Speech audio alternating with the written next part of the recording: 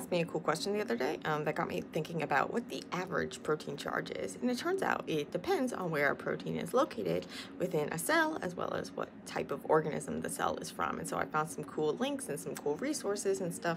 I want to take you through some of these stats as well as the reasons behind having different charges. So we'll get more into detail about this, but there are a couple of things that make it more favorable or unfavorable for a protein to have a particular charge. So proteins don't want to be too charged because then they're going to be either sticking to things really, really strongly because opposite charge attract, or they're going to be repelling from things really, really strongly because like charges repel.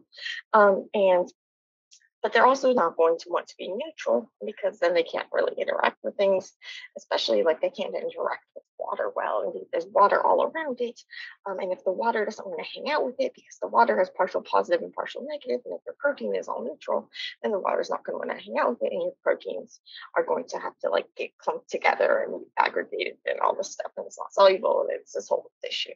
So proteins tend to try to avoid the extremes, but also try to avoid the middle. And it turns out that what charge they have is going to depend on the environment that they're in. Because if the environment that they're in is more acidic, it has more positive, free positive charges around that it can latch onto and make the protein positive, then that's one thing, and then it'll want to be one way. And then if it's in an environment that's more basic or more alkaline, where there's fewer of those positive charged protons around to latch onto, then it's going to be more negatively charged. And so it's got to bump up its game.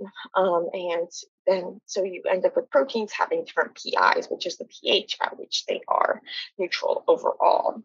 So different proteins are going to have different pHs or different pIs and their different charges. And this is going to depend a lot on what compartment they're in and whether they're membrane bound or not membrane bound. So membranes, we often think of them as these like lipidy things, but they actually have these negative charges. And so proteins that are in membranes tend to have a higher PI, tend to be more basic, more positively charged. So let's get back. We'll get way more into detail over this. This is just like an overview.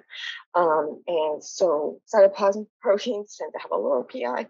If you're in the lysosome, where they're like high where there's a really low pH because that's where they like break up proteins and stuff. Whereas if you're in the nucleus, the mitochondria, or in like a charged membrane, you tend to have a higher pI, and therefore you tend to be more positively charged. And so we'll get way more into this. And so now let's get back to the idea of the pI, the isoelectric point, the point at which a protein is neutral overall. Overall is going to be neutral. There's going to be parts of it that are positively charged and parts of it that are negatively charged.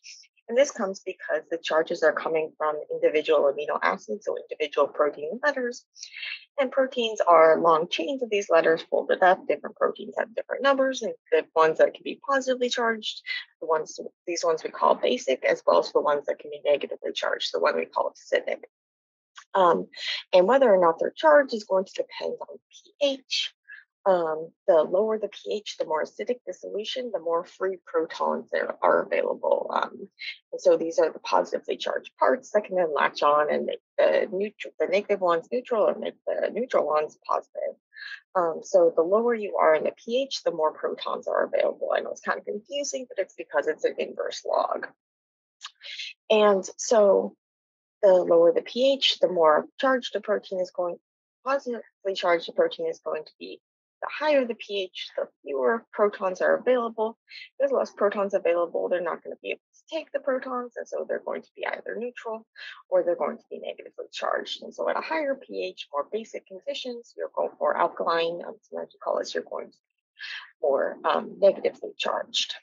So different proteins have different points at which like they'll tip the scale, where the balance of the positive parts and the balance of the negative parts, where the whole overall balance is neutral. This point we call the isoelectric point, or the pI. And so the pI is the pH at which the protein is going to be neutral overall. And so if the protein is below the pI, you're going to be on net going to have a positive charge, and if you're above the pI, the pH is above the pI of the protein, you're going to be overall negatively charged. And so different proteins have different pIs. And therefore, at the same pH, they're going to have different charges.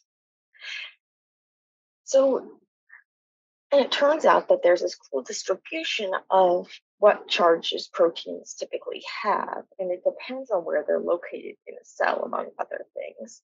And so I found this really cool paper that'll take you through some of the figures in a minute. But you can see that the distribution, so this is showing the pI of the proteins in various compartments. And you can see that the distributions are very different depending on the different departments. So for example, in the cytoplasm, the general interior of the cell, you're going to have a slightly acidic condition, pI, so pI of like 6.87. So if in the cytoplasm you're about 7-inch, you're going to have a net negative charge. And if you're running a gel, say a native page gel, I'll get to this later, but keep this in mind if you know what I'm talking about. If not, we'll get to it later. But basically, you're going to have a net negative charge, which you need in order to, because you're going to be above the pH of the pI of the protein, so you're going to have that net negative charge. So you don't need to do anything to get the protein to run through.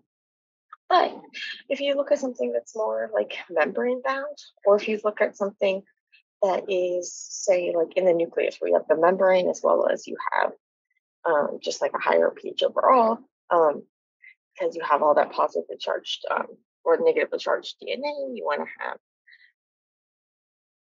But if you're saying like in the nucleus, not only do you have membrane to deal with, but you also have um, the DNA or DNA. And so all that stuff is going to be negatively charged.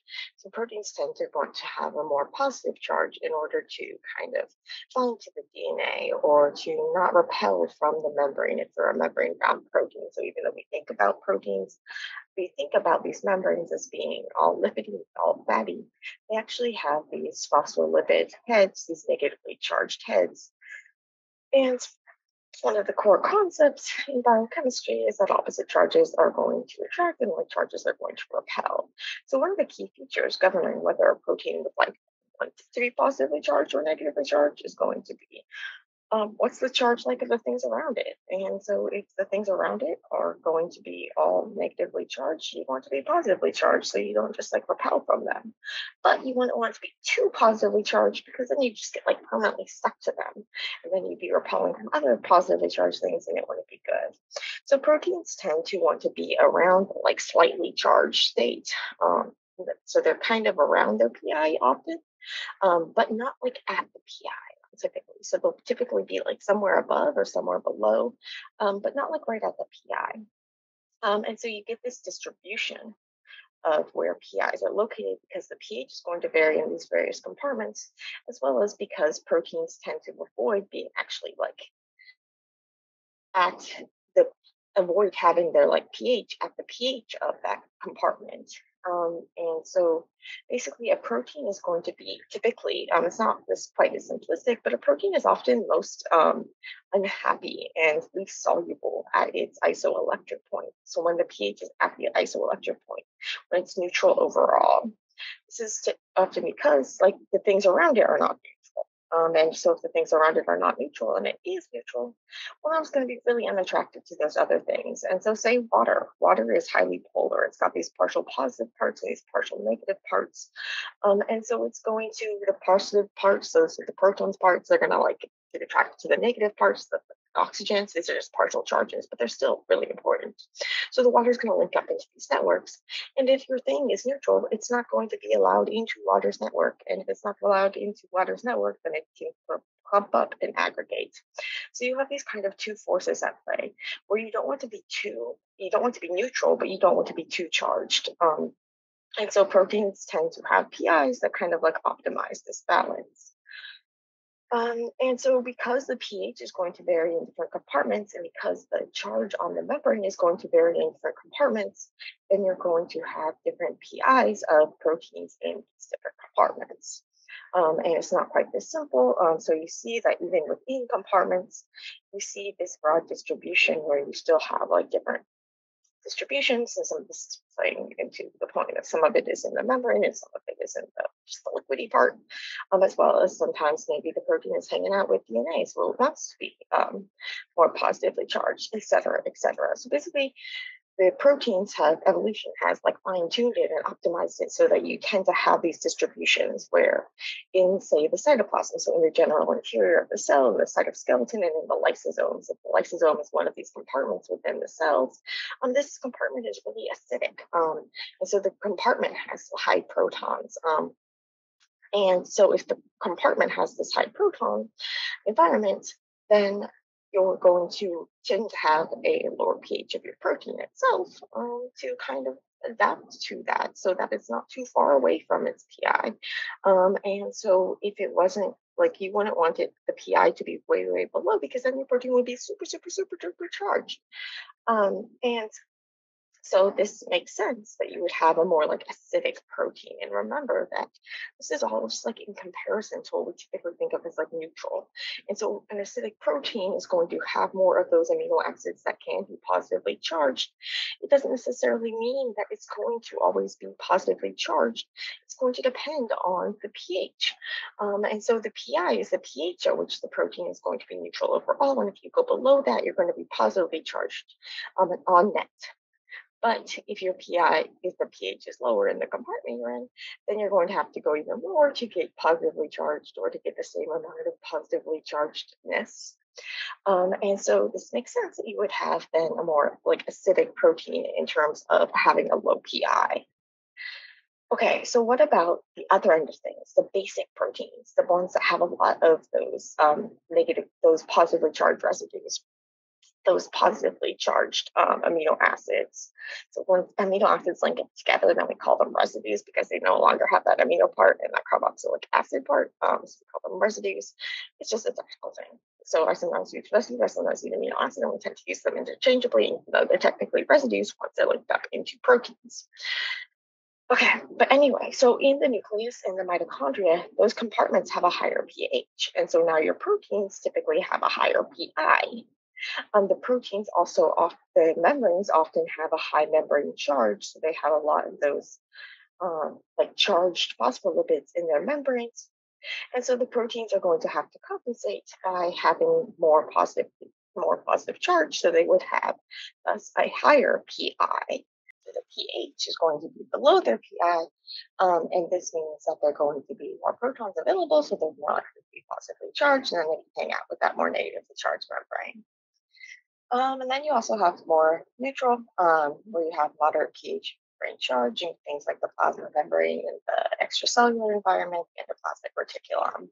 And again, this is just like on average, and you get these broader distributions and these subcellular compartments of mentalization and things. There's this really cool resource I found too. It's like Proteome PI 2.0, Proteome's Isoelectric Point database. So this database is really cool. So you can search for different species. So this is like human. And it'll show you things about the distribution of the PIs of the protein. So it's like thousands and thousands of proteins and their predicted PIs. And these are just like predicted. So it's based on like the individual amino acids and what combinations the protein have. But when the proteins are actually, when those amino acids are linked up, then that kind of changes the properties of the amino acids. And so these various softwares take this into account in different ways.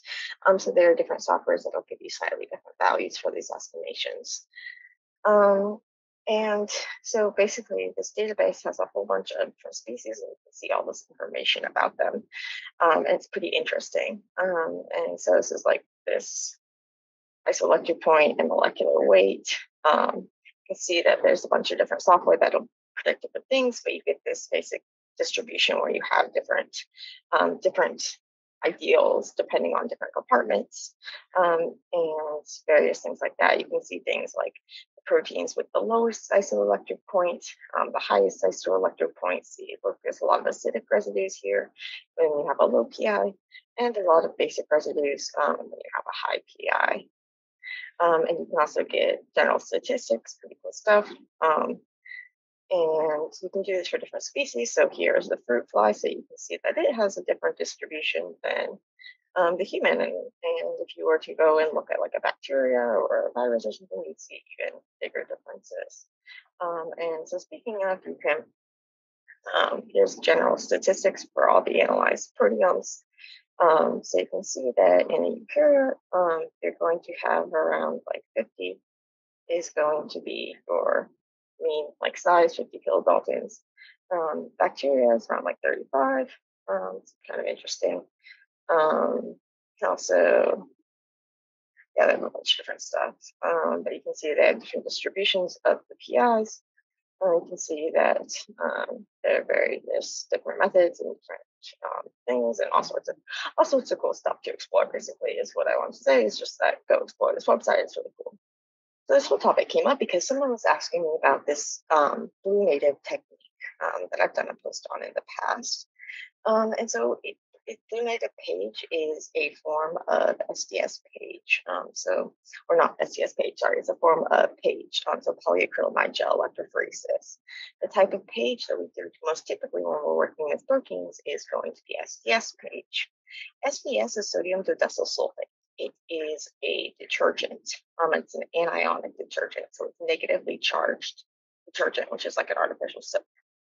So what the SDS does is it unfolds, it denatures the protein with the help of some heat that helps with the denaturization. The SDS then kind of like coats the protein, coats this unfolded protein. This gives it a negative charge and it keeps it unfolded and soluble. What's important about that negative charge is a couple things, and one of them is that it's going to allow you to use a positive charge at the end of your gel to allow the proteins to then snake through this gel and get separated by size, because the longer proteins are going to get tangled up more and then they're going to travel slower.